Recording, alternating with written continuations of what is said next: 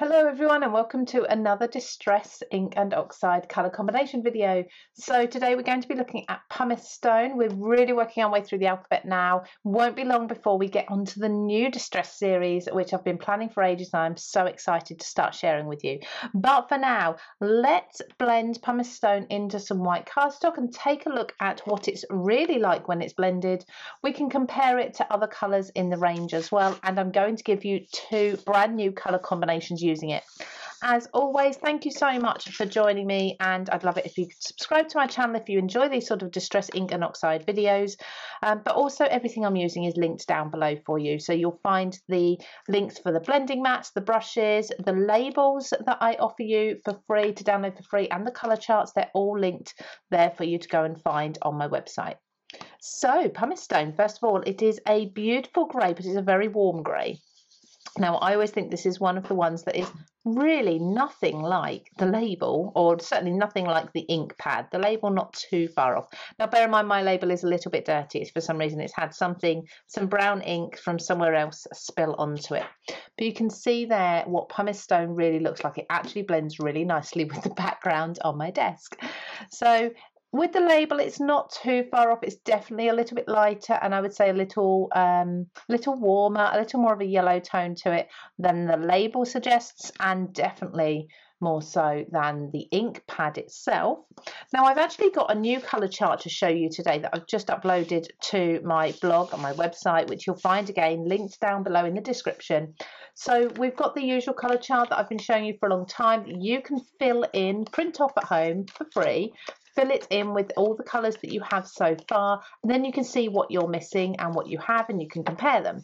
So there's this one. Let's just have a look. We've got Pumice Stone here, as you can see. We'll do a quick comparison. The only other greys that we've got that are anywhere near Lost Shadow is not too far off. Definitely a cooler grey, but similar in that it's a really, really pale grey. And then Hickory Smoke, really very dark compared to the Pumice Stone, so definitely not comparable, that one, but I think Lost Shadow's not too far off. But then I've got another chart for you to find on my blog, and that's just kind of a repeat of this, but it's all filled in for you. Obviously, colours may vary between printers and printers, so where you print this off, it might be ever so slightly different to how your ink would actually blend onto cardstock at home. But as a rough guide for you, so you can see what sort of colours you've got, what's looking warm and cool, what matches, all these sorts of things. Definitely this is a really nice colour chart to have on your wall in your craft room, and we've got Pumice Stone just down here. So they're available for you, but let's do some combinations with this. Now, the first one I wanted to go for was a neutral combination. So that's going to be Antique Linen and Vintage Photo. So if you want something that is maybe for a vintage card, if you wanted something maybe sympathy, for example, and you just didn't want to go with the bright colours, you wanted to go with something quite neutral and plain, these would work really nicely for an ombre background. Now I'm just going to pick up a little more Pumice Stone because that has soaked into my cardstock and dried as I was talking. So just kind of re-wetting, just applying a little more of the ink and pigment on there. There is a video that I will link at the end that actually talks through the difference between Distress Inks and Distress Oxides. Well worth a watch because it really does help you understand how they would blend as well and how they work on different materials. So really helpful. So keep an eye out at the end for that, and I'll drop you a link so you can click straight through to it. But that is the Antique Linen going into Pumice Stone, which I just think is really beautiful. Do you know what? Even new baby, perhaps if you don't know the gender, so you don't want to go with particular colours, that is going to be perfect. Then I'm going to go into Vintage Photo, so this is going to be a bit darker, but of course the Antique Linen is already leading into the darker browns anyway. So I think Vintage Photo is one of my favourite browns. I think it's the warmth of it. I think the fact that it can work into reds and oranges as well. Let's just take Antique Linen and let's just blend along that line. No extra ink there, just working with what's already on the paper and on the brush. There we go, beautiful. So allow that to dry, and that will dry nice and cloudy. And if you don't know what I mean, where I'm just holding this up, you can probably see the sheen on this, particularly on this area of the vintage photo there, and that's because that's still damp. The ink, the dye ink, hasn't yet soaked into the paper. It's still sitting on top there. The ink, or the dye rather, selection of the inks kind of soaks into the paper, the pigment stays on top. Once that process has happened and it's all dried, that's when you get that lovely frosted, cloudy, kind of soft look to the oxides. So we'll come back to that at the end and see how that finishes up. Let's do another combination quickly.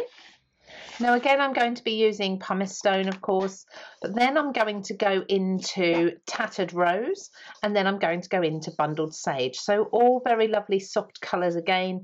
I think Pumice Stone doesn't work with harsh colours, or not harsh colours, but bold colours. I think if you use anything too bright, too strong against it, it's just going to drown it out. So there's a nice layer of Pumice Stone, to be fair, almost halfway up my cardstock. I probably didn't need as much as that, but it's such a light colour. It's nice and easy to blend out if we need.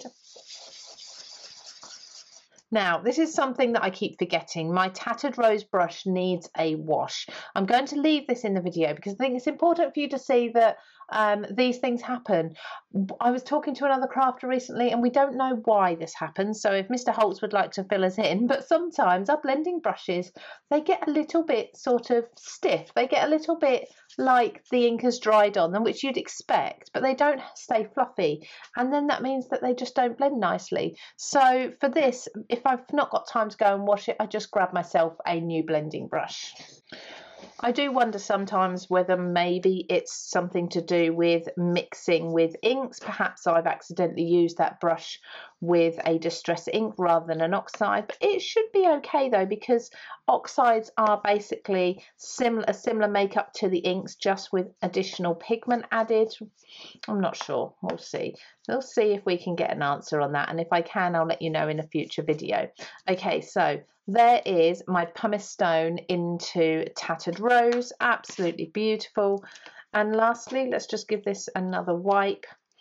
There we go, into Bundled Sage. So turn that over. Bundled Sage again is a lovely soft green. Really beautiful. Now, Bundled Sage does have its own video, as does Antique Linen that we used earlier as well. So they are before Pumice Stone in the alphabet, so they do have their own videos on YouTube. They are all in a playlist, so you'll find the Distress Oxide playlist available for you to go and check out. Any videos we've done so far, and all the others will all be uploaded there eventually. We're working through the alphabet, and we should have 71 videos up there very, very soon. I think we're on about 43, 42, 43, something like that. So we are getting through them. There we go. We've just blended that into the Bundled Sage. So let's just take a look at both of these together now and see that one that's softened up a little bit. So they're the colours that we've used, and these are those strips. So absolutely gorgeous. I think the grey shouldn't be overlooked, definitely, Pumice Stone being one of them. It is an essential for your stash. A little bit harder maybe to match colours with. This is taking a little bit longer to dry than usual, but again, you can see the green there, you can see the wet patches on these, so that's where that ink hasn't yet soaked in and dried, but that will soon all work. Now, as promised, I've got the video here for you, so you can check that out. That is explaining the difference between the inks and the oxides, so go and check that out. And if you're interested as well, the playlist up here for you to go and find the other colours that we've done so far. And lastly, please don't forget to subscribe to my channel. Thank you.